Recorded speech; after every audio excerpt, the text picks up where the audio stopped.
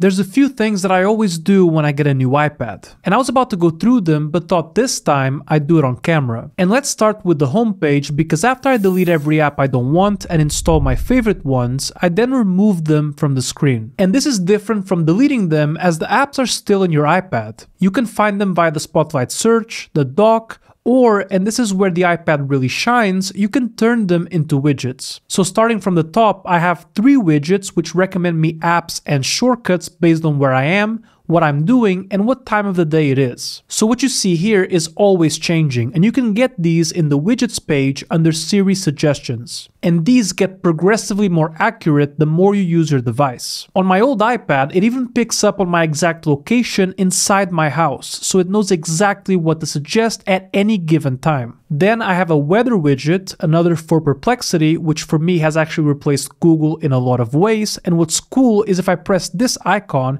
it takes me straight to voice mode. Then I have a battery widget for any Bluetooth device connected to my iPad, and a Duolingo widget. And then down here I have one for my Task Manager app, which is Todoist, a calendar widget from BusyCal, and a widget for the Mail app that shows every email that is flagged so that I know to act on it. More on this later. But there's a few apps that I access often that either don't have widgets or they're kind of useless, and those go on the dock. And by the way, the apps you put on the dock will not show up in these widgets here. And speaking of the dock, to the right of this line, we have the recent apps and the app library. And I don't use either of these, so I get rid of both by going to Settings, Home Screen and App Library, and I toggle both of them off. Much better. And because I want to have only one screen, I also toggle this option here so that every new app I download skips the home screen and goes straight to the app library. So now let's fix the display settings. First, I turn on night shift, which makes the display warmer as it gets later in the day.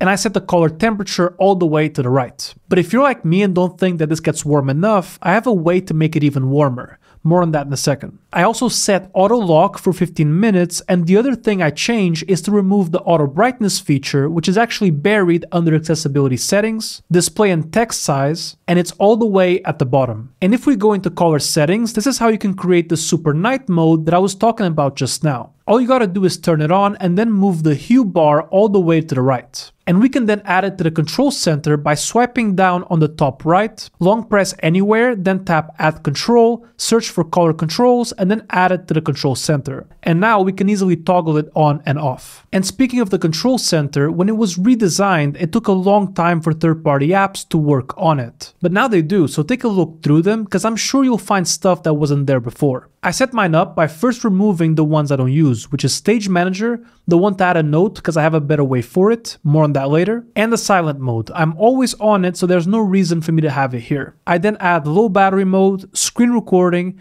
add task to Todoist, add event to BusyCal, and a few of my favorite HomeKit scenes. And by the way, I have this exact same control center on the iPhone with the exception of some controls for my car. Okay, so there's a few things I change under Multitasking and Gestures. The first is to disable the Shake to Undo feature. I have no idea who would benefit from this, and I'm not about to shake an 11-inch tablet every time I want to undo something. And when you're using the Apple Pencil, every time you swipe to the center from the bottom left corner of your screen, it takes a screenshot, and if you do it from the bottom right, it opens up a quick note. And if you want to be able to do this with your finger like me, then we need to toggle on the option to swipe finger from corner. I leave the rest as is, but you can swap them around or turn one of them off. And speaking of the Apple Pencil, there's a couple changes I make to it. The first is that I toggle on the option to only draw with the Apple Pencil. And because I can't draw to save my life, this is really only for when I'm taking handwritten notes, so that I don't accidentally touch the screen and start having little dots show up everywhere. But what actually opens up a ton of possibilities is this function here called Squeeze. And by default, it lets you map it to a bunch of drawing related features. But what's really cool is that it can also be mapped to a shortcut, kind of like the action button on an iPhone. So if we make a simple shortcut that takes us to the home screen and map it to the Apple Pencil,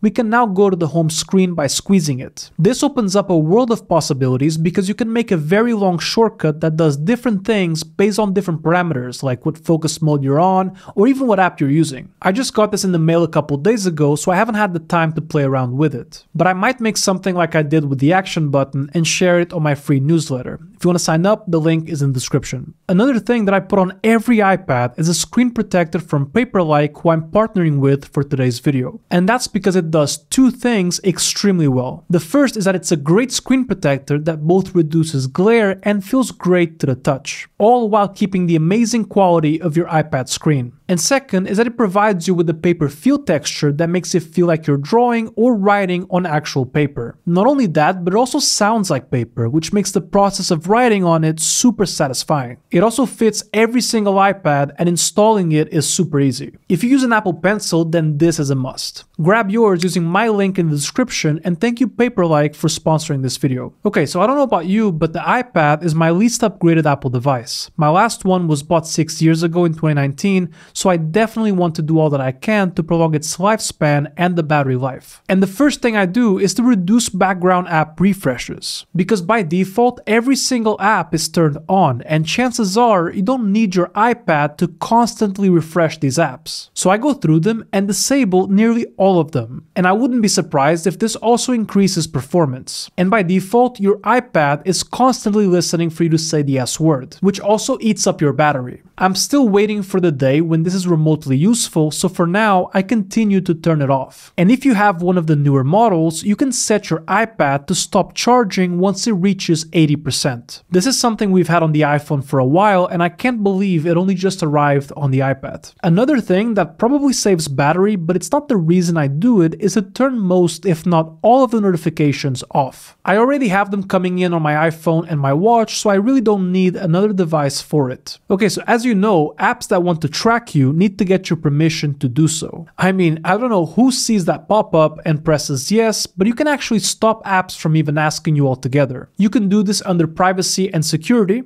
tracking, and then toggle off allow apps to request to track. And speaking of new apps, you know when you start using a new one and all of a sudden you get that annoying pop-up asking you to review it? We can turn this off by scrolling down to Apps, App Store, and toggling off in-app ratings and reviews. Also, not every service or website has an iPad app, but as long as there's a website for it, we can kind of turn it into an app. For instance, if I go on the Google Flights website, which doesn't have a native app, I can press the share button and then add to home screen. And this doesn't turn it into an app, but it does act as a shortcut to it and will also let me launch it from the Spotlight. And this also works great with those apps like Instagram that don't have a native app, but instead open the iPhone version of it. It's not as responsive as a native app, but it's as close as you'll get. Okay, so now I'm gonna rapid fire through a couple of settings before going into some app specific changes. Alright, so you know how when you long press anything on the iPad or even on the iPhone, like an app or a link, it takes a little while to register and show you the contextual menu? Well, we can actually make this a lot faster by going to accessibility settings, touch,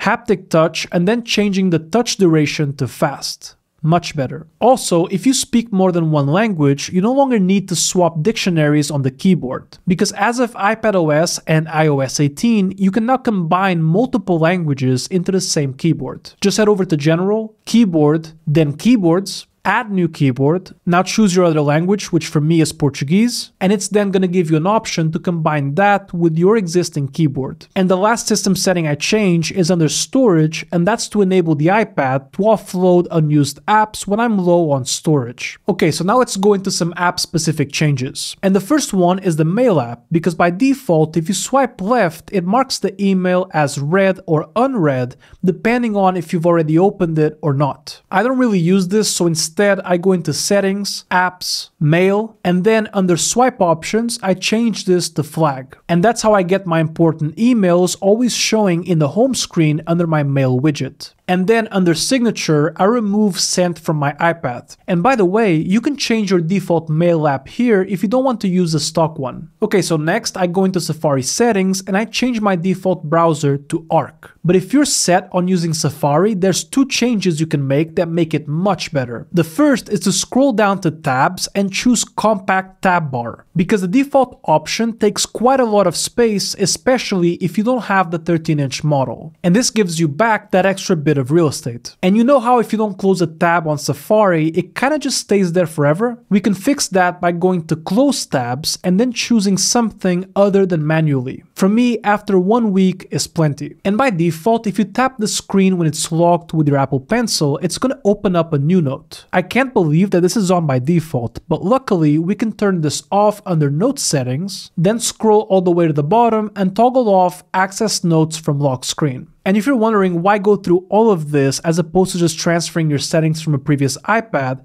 that's because old iPads pile on a bunch of crap like cached files and forgotten apps that you probably don't even use anymore. Plus, my old iPad was a 2019 model which didn't even have an M chip inside, so starting fresh was really a no-brainer here. And by the way, this video was part of a series where I did the same thing for both the Apple Watch and the Mac. So if you like this video, you're probably gonna like those as well, and you can find them right here.